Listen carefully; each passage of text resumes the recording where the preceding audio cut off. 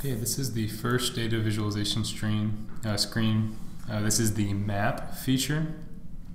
So we've done our data, now we can start to visualize that data in a number of different ways. For the map, we're going to click on a new layer.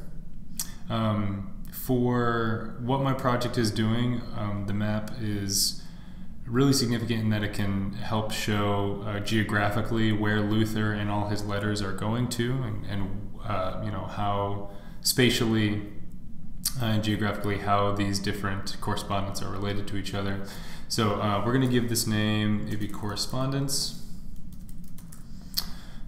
For this type of layer, you can either do points, so individual points on the map, or you can do point to point, trying to show the relationship. With letter writing, point to point is going to be what we're going for. The source places is going to be our source location. Target places, our destination location. Those are corresponding with the columns in our data set as well. So Palladio has uploaded those for us. The tooltip label, when we scan over the different points in the map, do we want it to show coordinates? No, let's do the place name. That's probably more significant and a little bit more educational in what we're trying to do here. So we'll do place name, color is fine. We'll do show links, and then we'll size the points as well. So the places that have the most number of letters coming out of them, those will be larger areas. So once all these are set up, we can then add a layer.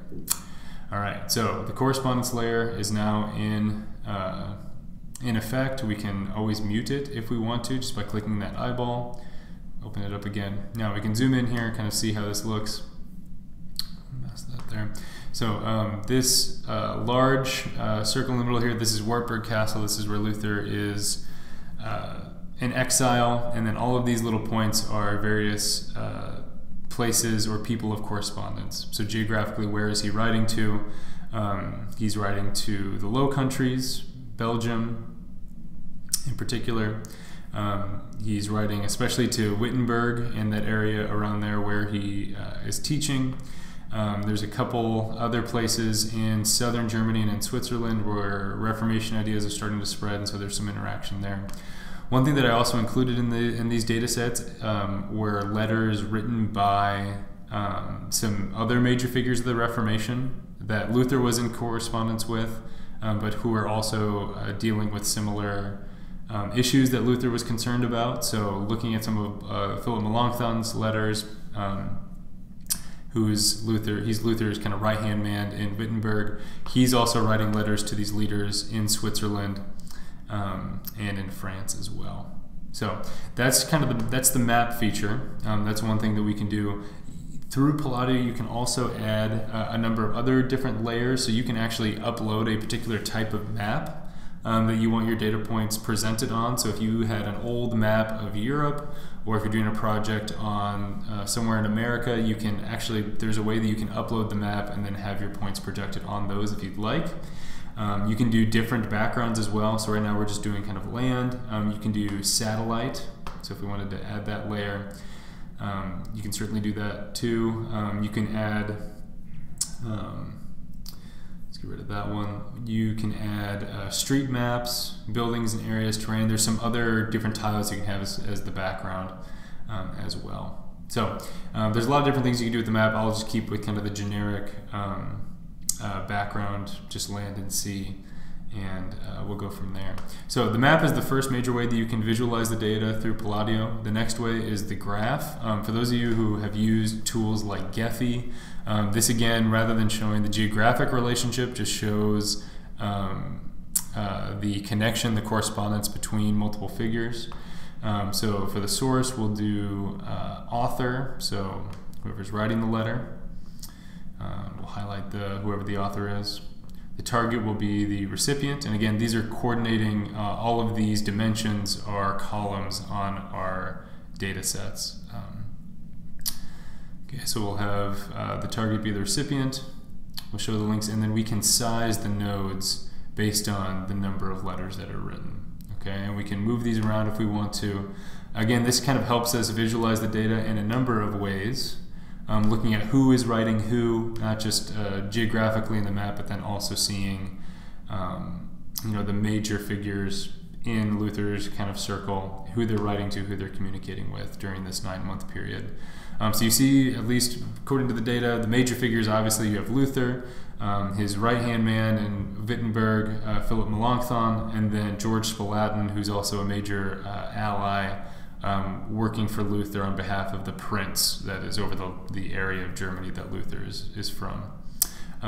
So those are the kind of the three main characters. You can see that there also are some corresponding figures here as well. Erasmus is going to play a huge part, Capito as well. There's a couple of controversies for indulgences that Capito acts as a middleman. So this is another way, the graphs portion is another way to visualize the data, and you can manipulate it in a number of different ways and go from there. If you wanted to highlight instead the recipients, you can. So these are all the people that are receiving letters. Highlighting the author just shows you who is delivering the letters, who's initiating the letters.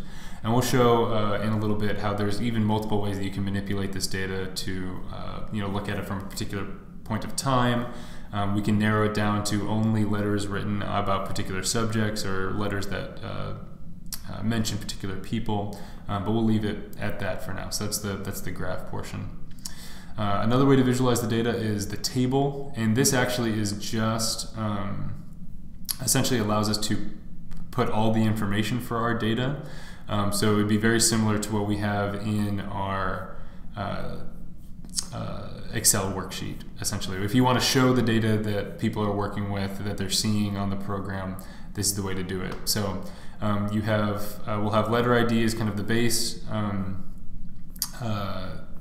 row dimension, and then what we'll do is we can add other information as well. So we'll add the author for each letter, we'll add the date for each letter, and we can order them and kind of work them around depending on how we want them displayed. Let's see, let's add obviously the recipient is important for these letters. We'll add the source location, so where the letter is being written from, and we'll add the destination location for the letter. Okay, so as I'm clicking these, you can see that they're coming onto the chart behind them, and then we can rearrange on here as well. Anything else we should add? Let's see. Let's add the mentions and the subjects. Okay, so this is essentially we're distilling the most important information from our letters data, and then this allows whoever is looking or viewing the project to kind of see the data that we're working with just laid out right in front of them, and they can organize it in a lot of different ways. So let's order it in chronological order by letter date, and again this allows them to see which particular letter we're talking about, who it's, when it's written, who it's from, who it's to, where it's coming from, where it's going, what the letter talks about, and then who the letters mention, those types of things. And you can always go back and you can add more. So if someone's really concerned about, where can I find the text of this letter, you can go back to the dimensions for the table and you can add in like the bibliographic information. All right, but let's put that at the end because not many people may want to look at that. So we'll put it at the end there. So going here, bibliographic information is at the end. That can tell you which critical text will have the text of the letter that you're looking for. The last then display option or visualization tool that Palladio uses, we've used the map, the graph, the table. Now we can look at the gallery. This is really a really cool presentation tool where we're going to base it on the name of everybody who's involved in this correspondence web. We're going to include as their subtitle any title or position that they have. Okay, and again, these are all columns that I had in my original data set. I have for each of these tiles a description written on each person, and then we have a link out to their Wikipedia page. Again, the link was a column on my persons table, an image URL, the picture, and we can sort by, let's say, the number of mentions. So the most popularly talked about, or we can do the birth year, so we can go youngest to oldest. However you want to organize it is up to you. But then it kind of lays out all of the figures in a really slick way, and then if you want more information, all you do is you click on it and it links you out to the Wikipedia page for that particular person. So this allows you to visually present kind of who's involved in your project. Gives you an image, a little description of who they are, why they're significant, and then if you want more information, you can always establish a link out to a Wikipedia source or an encyclopedia source of some sort. Okay, so those are the 4 basic presentation tools you have with Palladio. You can map, graph, table, or this gallery section. All of them, I think, are significant for the type of project that I'm doing. One thing that you can also do is look at, you can divide and kind of splice the data in a number of different ways. So we're going to next take a look at the different facets. So you can organize the data and only look at one particular subset, depending on what you're trying to do.